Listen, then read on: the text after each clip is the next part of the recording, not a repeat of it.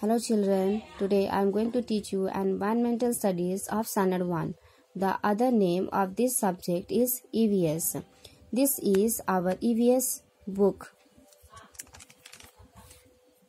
Green World, a book on environmental studies.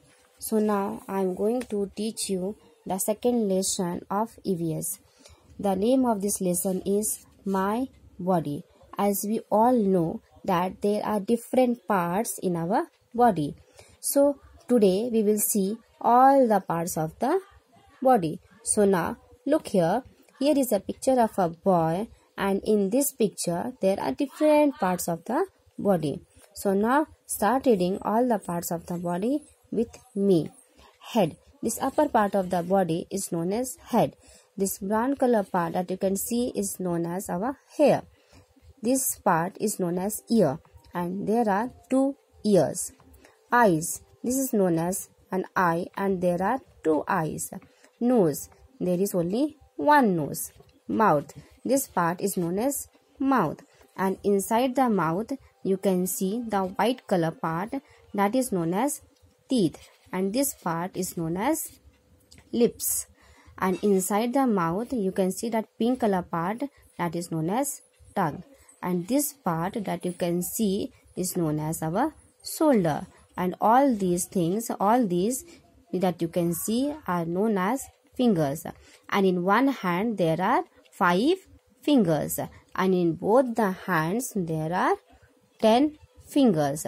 This part that you can see, this is known as palm. And this whole part that you can see is known as hand. This upper part of the body is known as chest. And below the chest, this part is known as stomach. Legs. This whole part is known as leg. And this area that you can see inside the circle is known as knee. And the upper part of the knee is known as thigh. And this part that you can see is known as foot. And this area that you can see inside the circle is known as ankle. This part that you can see, this is known as arm, and this part that you can see is known as elbow. This white part is known as nails. The area below the head is known as neck.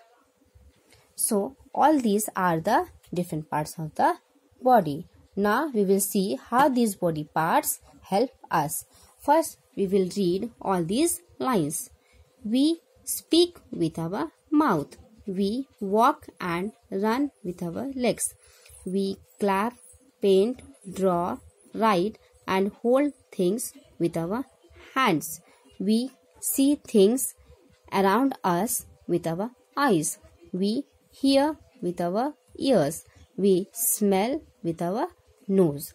So with the help of mouth we can speak or we can eat, and with the help of legs we can walk, run or we can jump, and with the help of hands we can clap, we can paint, we can draw, we can write, we can hold things, and also we can do many other things with the help of hands.